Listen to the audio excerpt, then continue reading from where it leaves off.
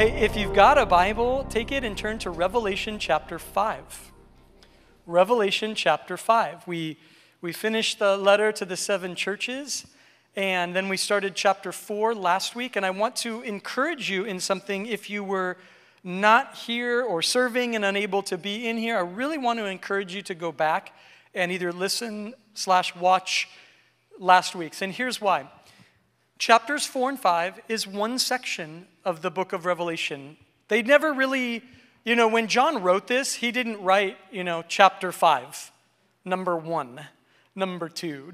Those things were added later. It doesn't make them wrong. They're actually extremely helpful. However, it is still one section. So I'd want to encourage you, go back, and if you didn't, check out chapter 4 because it is a part of one section. And it's not only one section, but it is what we call the interpretive key to the whole book of Revelation. If you want to understand what Revelation is about, you have to understand chapters 4 and chapters 5. Because there are 2 images that are used in these 2 chapters. I've already mentioned this. This is recap. 2 images mentioned in chapters 4 and then also in chapters 5. And they are used all over the book of Revelation. Over 40 times for the throne of God and over 25 times for the Lamb of God. Those are the 2 images that are unquestionably the key to understanding the book of Revelation. That is that there is a throne in heaven where God dwells, and there is a Lamb who was crucified for the sins of the world. And where we left off in chapter 4 was that John is before the throne of God, where all the angels and the redeemed people of God are worshiping. The angels begin worship with holy, holy, holy. And then all of God's redeemed people get off of their thrones and they cast down their crowns before the Lord in worship. And that's where we left off. Now, John was just kept writing, so we'll just keep talking about it. Chapter 5, verse 1. And then I saw in the right hand of him who sat on the throne a scroll written inside and on the back, sealed with 7 seals. And I saw a strong angel proclaiming with a loud voice, "Who is worthy to open the scroll and to loose its seals?" All over the Bible, this phrase, the right hand of God, is used. And it always speaks of the favor of God, the power of God, the authority of God. In fact, sometimes, I won't be referencing those, but sometimes even Jesus himself is referred to as the right hand of God. But usually the right hand speaks of favor and power. I'll throw a couple verses up here. Let me read this to you. Psalm 16, verse 11. "You will make known to me the path of life. In your presence is fullness of joy. In your right hand are pleasures forever." Isaiah 41:10. "Do not fear, for I am with you. Do not be anxious about you, for I am your God. I will strengthen you. Yes, I will help you. Surely I will uphold you with my righteous right hand." We also get the idea in Scripture that whatever is in God's hand is totally safe. John chapter 10, verse 27, Jesus said, "My sheep hear my voice, and I know them, and they follow me, and I give them eternal life, and they will never perish.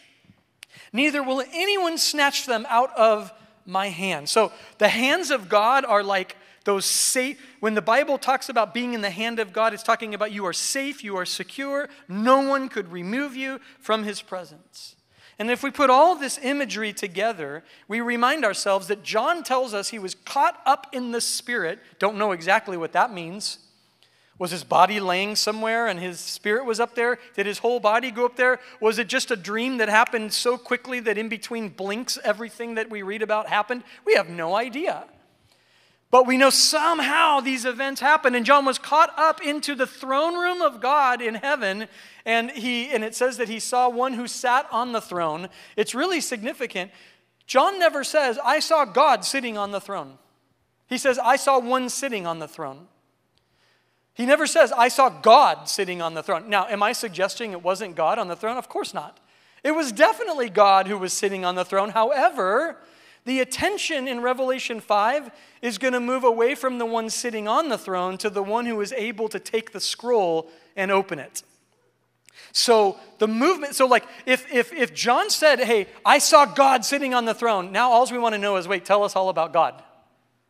So John's like, I'm not going to get into that right now. I saw one sitting on the throne, but he focuses in on this scroll. And the scroll would have been considered very unique. When people read this letter from John, they would have been like, whoa, this scroll is important. And it is rich with meaning and words. It was a scroll written on the inside and the outside. So when you rolled it up, it had writing on the inside rolling and on the outside. It was filled with words, which is unusual. And everybody reading this letter would have been like, wow, what kind of scroll is this? This is weird. This is different. And we're never told exactly what was written on the scroll. Isn't that frustrating? We never have a verse that says, by the way, here's what was on the scroll. So we have to somewhat use our deduction. And it's not very difficult to figure out and to deduce what was written on there. Let me read verse 3 and 4, and then we'll get to there, okay? No one in heaven or on earth or under the earth was able to open the scroll or to look at it. So, John writes, I wept much because no one was found worthy to open and to read the scroll or to look at it. It's an incredibly, listen, it's hard to imagine this, but we're like information people, right? We live in the information age. We're so into information that you have to imagine that when John wrote all these things, people's first idea was not, what's the information? It was, oh, wow, this is dramatic. Their minds were drawn to the drama of what's happening, not just tell me the information. So what was really happening was they're in heaven, and the one who's sitting on the throne is holding a scroll in his hand, a scroll sealed with 7 wire and 7 seals, 7 ropes, 7 seals, written on the inside and the outside. All of heaven has been worshiping, holy, holy, holy, worthy are you, Lord. And then a strong angel stands and says, who is able to open the seal or the scroll and the seals thereof? And John begins to look around, and this becomes like, this is the moment of heaven. Whatever else was happening, everything paused. All worship, all conversation, all side conversation, everything paused. And no one was worthy to open the scroll. And what you have to see is, like, I think sometimes, you know, we think of the Bible kind of like the way we see like a movie, like it's already been scripted, so it's already known. Try to imagine this from John's perspective. Try to imagine this like, if I were to read to you the faithfulness of God all morning, if I spent all morning read to you story after story of the faithfulness of God, I guarantee you, every one of us in this room would be like, yes, God is so faithful. God is so faithful. And I promise you that sometime this week you will doubt the faithfulness of God because of situations in your own life. It's just who we are. I'm not blaming you. I'm just saying that's the reality. We can read all about the faithfulness of God. Oh man, God is so strong. In fact, if you come to me and say, can you pray for me for this thing? I have full confidence for your life. But we tend to doubt it for our own life, don't we? So imagine this. John is in heaven and he hears this angel saying, who can open the scroll? And he starts to weep. Not shed a tear, but convulse. And it's not the kind of convulsing of, oh no, it's this shaking, convulsing of like, this will be the great tragedy of human history. He's shaking and he's crying and he's weeping. And so the theme here is not what's written on it. By the way, I'll give you the best sense that not many people would really doubt, but the best sense of what was written on there. But before that, because we just want information. The problem is this: if we don't understand the drama of what's happening, you won't understand its value. The value was not simply what was written, but what was happening when these things were occurring. It's far more important. Now, what we do know is that in John's day and in the Roman world, they were all in Roman wills, Roman testaments were always, guess what, sealed? Guess how many times? 7 times. So we can deduce very quickly, what is it that was written on this scroll? This would be the last will and testament of human history from God's perspective. God is laying out what's about to happen. Who, what, when, where, why, everything. And John's convulsing with tears is because he's like, here I am caught up into heaven. There's God, there's angels, there's the world rejoicing. But nobody is able to finish this. And it really struck him. And so the angel, nobody is able, who is able to open the seal? And then verse 5, but one of the elders said to me, do not weep. Behold, the Lion of the tribe of Judah, the root of David, has prevailed to open the scroll and to loose the 7 seals. Very cool, right? That's what would have happened. If this was a movie, this was the moment when we'd all go, woo! Because there's hope. And this is so rich with this is like a, Braveheart moment. This is one of those, this is deep. This is real. It seems that heaven already knew the answer, but John did not. You ever felt that way? I know what the Bible says about Jesus, and then my immediate experience isn't the same. I know that God is victorious and knows all things, but somehow it doesn't seem to help me at certain moments. And I'm certain that's not God's fault. Maybe you know God is powerful, but it's more theoretical. John has been living, remember, this is 80, 90 AD. John has been experiencing the power of God in his life and his ministry for decades. He's arguably spent 6 decades being faithful to God. But now here he is, he's transported to the throne of God, and all of human history is present, and he feels the weight of eternity. And one of the elders, by the way, you remember what we talked about, the elders? And we'll see it again in just a couple verses, but I already told you this last week. The 24 elders are all of the redeemed people of God in all of human history. How do I know that? Based on the verses 9 and 10, what we're going to see in just a minute. Where the elders are the ones that are rejoicing and they're worshiping. You are the one that has redeemed us from all nations, peoples, tribes, and tongues. Well, who is he talking about?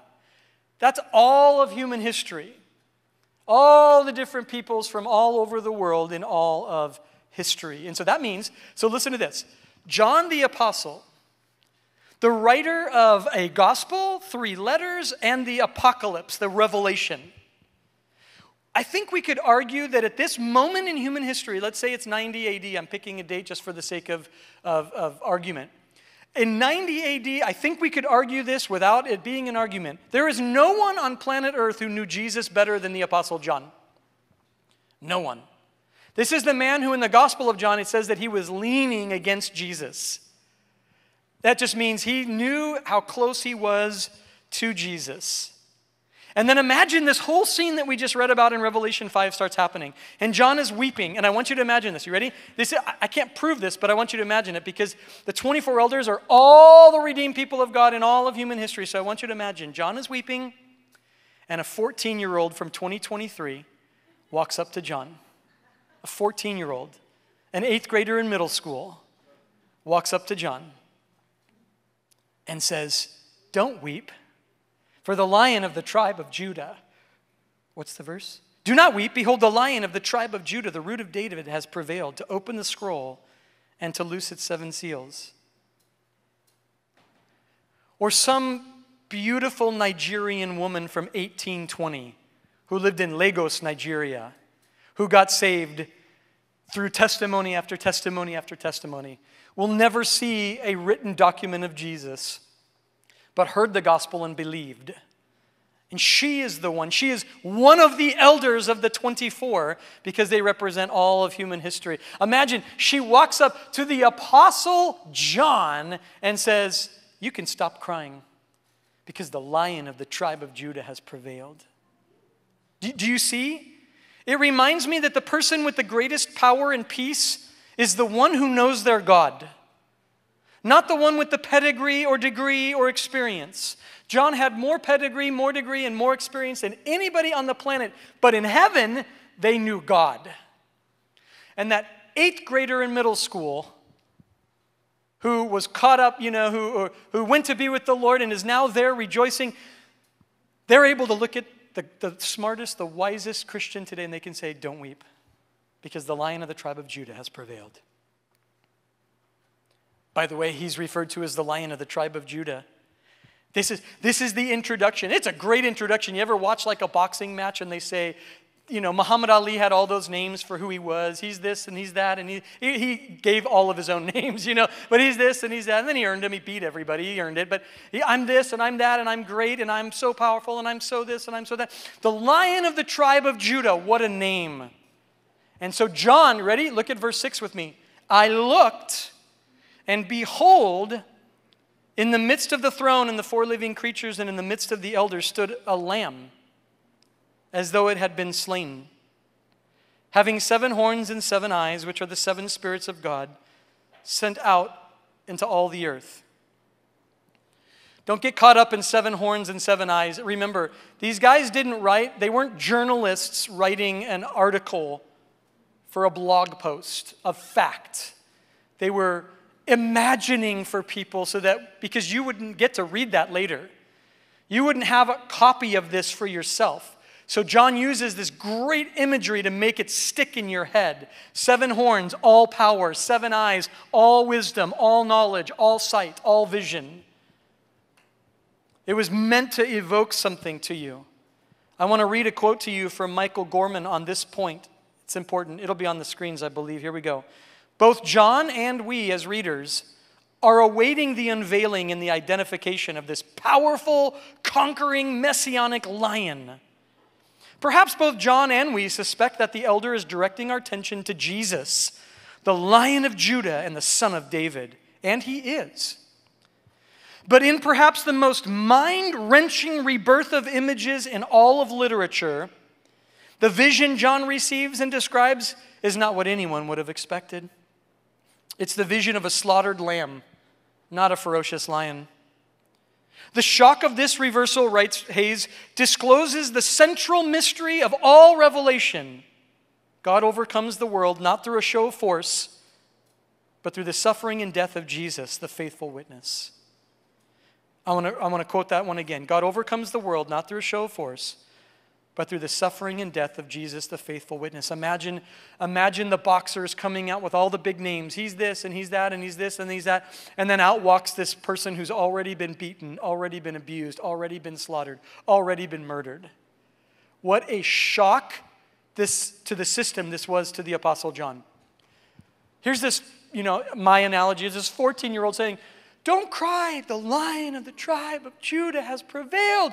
And I looked, and what did I see? But a lamb who has been slaughtered before the foundation of the world. What a powerful image this is meant to be for all the rest of our lives. It should recenter our entire way of thinking. We will no longer draw the conclusion that once we suffer, then we will be in glory. We have got to displace this false dichotomy that it's cross to crown. It is not cross to crown. It is cross and crown. You will not suffer today, but that one day everything will be really great.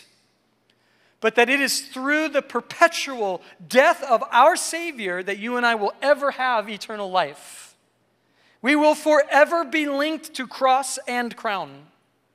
It's why we are so quick to push off our crowns, right? Fishermen's casting, you cast a line. It's the same way they cast their crowns. They don't just gently place and say, "It's my precious, I'll see you in a minute." They cast off their crowns. They throw off their crowns. In the same way, we will always be identified as the people of cross and crown for all of eternity. But I want so badly to believe. I want to believe this is, don't you want to believe this, parents? If things are bad now, it'll definitely get better because I'm a Christian. Don't we want to believe this in our jobs? If it's bad now, it has to get better. God owes me is never said, but always felt. Then again, I have to remind myself that if God himself does not move from cross to crown, but instead from cross and crown, why would that be any different for me? That's not fatalism. I'm not a fatalist, but it humbles me. It actually protects me from fatalism where everything is about my humiliation. There are Christians like that. Hey, everything is bad, the world is bad, everything is bad, we're all, but hey, just hold out and hide out and one day Jesus will come back. That's a fatalism that is not taught in the Bible. The very idea that the world would be going down is the very reason we're meant to be out there to be the light of the world. It's not the opposite. It wasn't like the world was awesome, so we should go out and frolic in the garden and have fun. It's the world is declining and dying, and this is our moment to shine brightest. Because let's be honest. We're not that bright of a light. Now, if you felt I was looking at you, I was, okay? I'm looking at all of us. We aren't that bright of a light. I mean, arguably, without argument, there are some believers in parts of the world that they're shining so bright. They're shining, and I'm not putting any of us down. I'm just saying, maybe our light isn't that bright, and then when things get a little darker, we push against that. It's so ironic. Because when things are dark, even dim lights shine. This is our moment. We've never had a greater moment, and yet we're constantly, we have this fatalistic approach to life. I don't believe in false optimism, but I believe the Bible's answer to false optimism is biblical hope. That at the very worst moment that I will ever have here on earth, I will one day see God. And until then, I will be held in his arms. I will be held in his strong right hand, no matter what cross I will bear and you will bear. We love to magnify. You better pick up your cross. This is the time. That's a fatalistic approach. To pick up your cross just means to move on with the struggles and difficulties of life and believe that there will be crown. And to not give up hope. To not be fatalistic.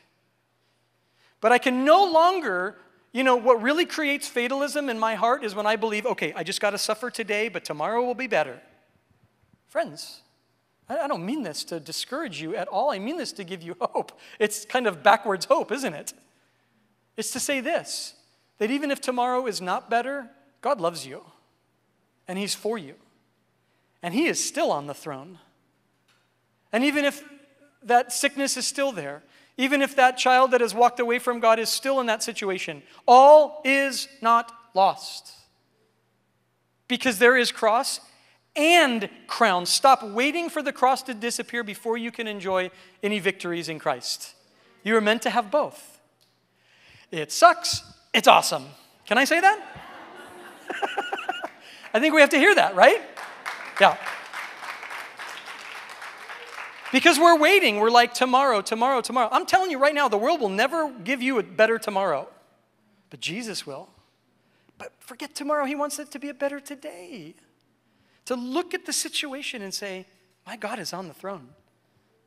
And he's not just on the throne, but I'm carrying a cross. He will forever be marked by the marks of a cross. I don't know exactly what that means. I'll be honest with you. It's not very clear exactly. Does that really mean forever and ever? We're not really sure, if I could tell you that. But I do know this. When we get there, it's what we will see. Verse 7, and he came and he took the scroll out of the right hand of him who sat on the throne. And when he had taken the scroll, the 4 living creatures and the 24 elders fell before the Lamb, each having a harp and golden bowls full of incense, which are the prayers of the saints. Verse 9, and they sang a new song. Here's how I know the 24 elders are all the redeemed of God. You ready? Here's the song they sang. You are worthy to take this scroll and open its seals, for you were slain. You have redeemed us to God by your blood out of every tribe, tongue, people, nation. And you've made us kings and priests to our God. And we will reign on the earth. When Jesus takes the scroll, this is so dramatic. It's so cool. It's so like he takes the scroll and an explosion of worship happens all across heaven. A kind of explosion of worship where they begin to sing a new song. And what it means, very few times in the Bible we read about a new song. It's not about like, oh wow, I've never heard this one before. How fun. It's not the new lyrical song. It's the new, fresh expression of the redemption of God that I shout out in reaction to him in that moment. It's the same things over and over and over experienced fresh in my heart and in my life right at that moment. It's when we sing, I love you, Lord, at the end of our worship time, and it's a new song. Or it was like, oh, I know this one. Do you see how that works? Every element of worship is either, oh yeah, I know that song, or I am going to sing this new from my heart. There will never be, listen, we're going to be in heaven for eternity. At some point, we're going to be like, I've heard that before. And yet somehow we're not ever going to say, I've heard that before. How is that possible? Because we will constantly, and Ephesians tells us, we will be in the ages to come learning of the kindness of God. You're never going to get bored of God. You're going to be like, oh, those 4 chords together, I've heard that. But if that's what you hear in worship, then you have not yet heard worship, you've heard chords. A new song is not the rhythm of the song, the melody of the song. It is the reaction, the explosion of God's people in worship to God in a fresh and a new way. And we're reminded of the absolute faithfulness of God to reach people from every tribe, tongue, people, and nation. As a lifelong missionary, Joy and I have, this isn't a better or worse thing, but for us, with that calling, we have felt the burden of salvation for people around the world in ways that I cannot tell you what this passage means to us. It is the fulfillment of our life's purpose. To know that when you are out there at the ends of the earth, trying to reach people, rejected upon rejected upon rejected upon rejected, and when 4 people gather together, you feel like revival broke out. To know that one day, people from every tribe, every tongue, every nation, and every people will be present before the throne of God. When I first became a Christian, all I ever wanted to do was to get to share the gospel with as many Russian people as I could. That was my first place. And then ultimately Hungary became that place. And when you leave, like for us, when we left Hungary, Eastern Europe, Russia, that whole sphere, there's really only one question that you keep asking yourself, excuse me, over and over and over. And it's this: did we do enough? And you can justify and feel like, we did, I think we did, but some days you have a lousy day and you're like, I don't think we did. And I guarantee you, when I'm done, when God says you're finished in San Diego, I'm going to wonder, did I do enough? Unless I've been raptured or dead at that point, I won't wonder at that matter. But in any other way, it's what you do. You wonder, did I do? And it's not a savior complex, it's a stewardship complex. I want to clarify, it's an important difference. Savior complex says, I could have done better. Steward complex says, I hope, Lord, that I gave everything that you gave to me. I want to have been faithful with what I have. I want to be a faithful steward. Friends, I think that we've been put in South Bay, San Diego for this season. Season doesn't mean like fall. It just means this part of our life. To be faithful stewards of the gospel of Jesus Christ without pretense or pretension in any ways, so that people could hear who the real Jesus is. And if they're hung up on things, we bypass those problems in order to find a way to connect to human beings. We care nothing about the trite, temporary issues that people are caught up in. We push right through them because there is an eternal issue at stake. Oh, I am into this. Cool. You want to talk? I feel this way. Awesome. Let's talk. We let nothing get in our way. We have but one mission. And that mission is not to go running around trying to hand out as many cards as you can to tell people about Jesus. It's to live out the gospel in every possible way within your life. That's it. And then when God opens a door, you'll walk through the door. That's what, in the book of Acts, that's how the Bible describes boldness. It's not running around standing up on tables and saying, you're all going to hell. That's not boldness, it's rude. Seriously. Boldness is in every time God opens a door for you, you do not hesitate but walk into it. So when you get that, when that neighbor brings, when you have a new neighbor and you're like, hey, I'm going to make something for them. I'm going to step into that. I'm going to step into that not just by giving them a plate of cookies, but I'm going to share with them. I'm going to be faithful. I'm going to be bold. Verse 11. And I looked and I heard the voice of many angels around the throne, living creatures and elders, and the number of them was 10,000 times 10,000 and thousands of thousands, saying with a loud voice, worthy is the Lamb who was slain to receive power and riches and wisdom, strength and honor and glory and blessing. And every creature which is in heaven and on earth and under the earth, and as such as are in the sea, and all that are in them, I heard them saying, blessing and honor and glory and power be to him who sits on the throne, and to the Lamb forever and ever. And the 4 living creatures said, Amen. And the 24 elders fell down, excuse me, and worshiped him who lives forever and ever. Next week, we're going to look a little deeper at Revelation 4 and 5 as a combined idea now that we've been able to go through both of them. We'll get a little bit more into that. But it shouldn't surprise you in any way, and I'll talk more about this next week, that some of the greatest hymns are old worship songs, and new worship songs, praise songs, or whatever. It shouldn't surprise you that Revelation chapter 4 and 5 are where the largest amount of songs that have ever been written about God or to God or for God, they come out of these 2 chapters. Some of the greatest, you think of Handel's Messiah. It's from right here. And we'll talk more about that, and I'll explain what that looks like in just a little bit. But kind of to wrap up fairly soon. In fact, I'll invite the worship team to come up. Come on up, guys, gals. And I think we're going to hand out the elements of communion soon. I think. I don't remember. I think we are. We'll see. No, we're not. Okay. No worries. But I'll invite the worship team to come up, and then but I've got a few more things, so they'll be up here. It'll be good. It shouldn't surprise you that Revelation 4 and 5 are so critical to understanding the whole letter of Revelation. I want you to see what honor is ascribed to Jesus as the Lamb who was slain and the one who has the power to save. And I think we forget this. I need you to understand this. Heaven is not escapism from reality. It is God's fulfilled vision for his redeemed people. In heaven, we are not escaping. If we were escaping, we would never see a lamb slain before the foundation of the world. If heaven was escapism, we would just focus on all the good things. And quite often, that's all we're all looking for in life. I don't want to be healed from all the hardships. I want to avoid all the hardships. Amen? Can we just bypass all of that? But that's not heaven. Because heaven is where full and complete surgery has occurred upon our souls. And we are and will forever be healed.